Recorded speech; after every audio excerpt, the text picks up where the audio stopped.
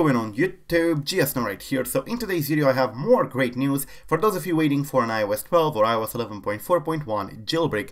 New exploits will be released and some research material from KeenLab has been made publicly available. This video is brought to you by Wondershare PDF Element. You can use it to easily edit, annotate and convert PDF files on your Mac. Check the program out in the link below.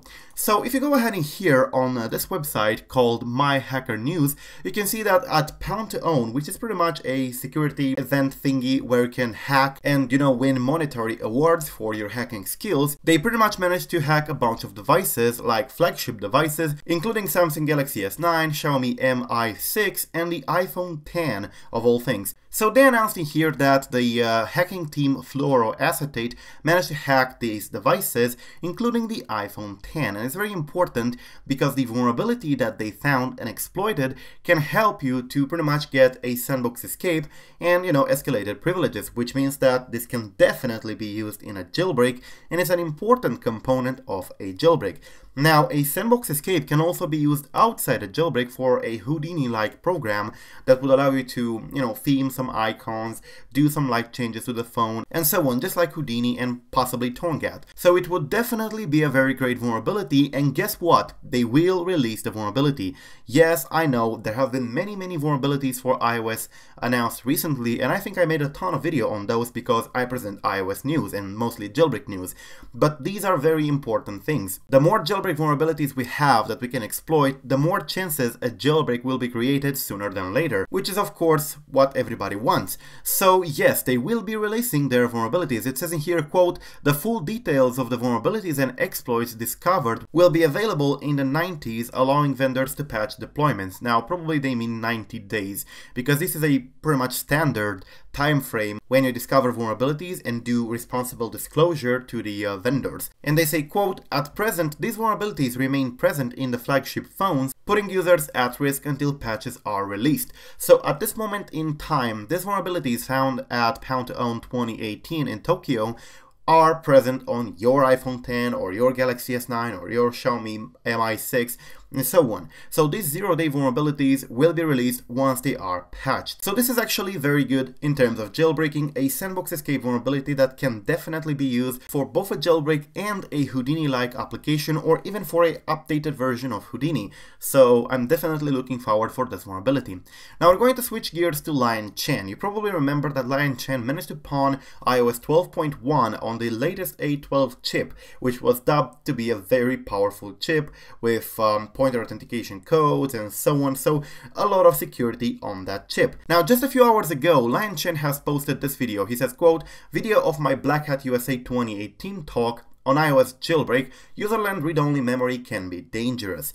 And this video in here is actually a very good video. I watched the entire video and it's something you definitely want to see if you are remotely interested in jailbreaking. And for those of you who like to troll and call people out for not releasing their jailbreaks or their research, for once, KeenLab has indeed released the information about their bugs, about their vulnerabilities that they were using in the past for their jailbreak application. You probably have seen this application before. Let me try to find it. Yeah, this one here.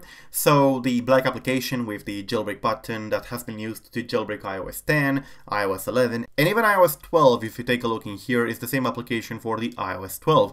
So they talked about the vulnerabilities that they used in iOS 11 and in iOS 10, and the jailbreak that they created for iOS 10.3.3 at that time was indeed zero-day based, and of course nobody jailbroke 10.3.3 at that point when they demonstrated that. So of course their vulnerabilities were very powerful. Now these vulnerabilities that they have in here and they talk about are indeed very powerful. We're talking about MMU level vulnerabilities, so it's a lot of information in this video that they presented, and it's nice to see KeenLab presenting such information publicly for the first time. I mean, yeah, if you attended the BlackHat, you would have seen this back in August when it was held, but of course if you aren't attending the BlackHat conferences, which are actually very expensive, then there was no way for you to know this information that was presented there. And for the first time I see KeenLab actually publishing their entire talk, which is pretty much 1 hour long in here, including the vulnerabilities, the exploits, and of course including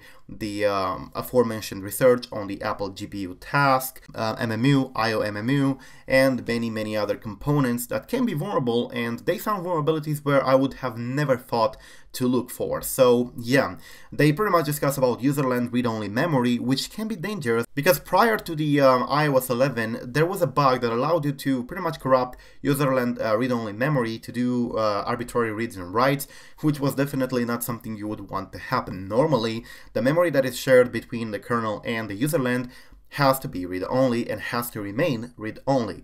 And of course that does happen now, and there were checks in place even on iOS 10, but some of the checks that are very important were simply ignored in the code. So yeah, definitely hefty bugs.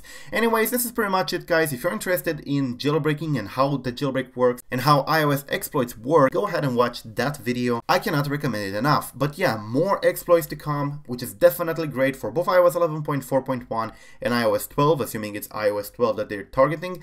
But it's very likely this is what they're targeting, because most of the times at these conferences and events they do target the latest versions, because of course that gives you more power and that gives you of course a better award. So yeah, thank you for watching. I'm GeoSnow, and till the next time, subscribe to stay updated. Peace out.